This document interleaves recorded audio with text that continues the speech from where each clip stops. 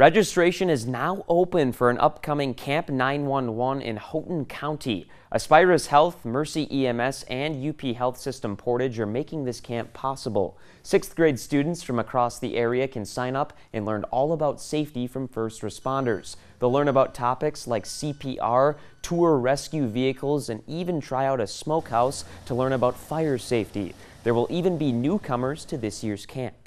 The Coast Guard's going to come in and do a pretty big segment on water safety. We just kind of felt that that was lacking in the camps previous. I think it's important. Kids will learn a lot of skills, life-saving, or what to do in case of an emergency, how to treat an emergency.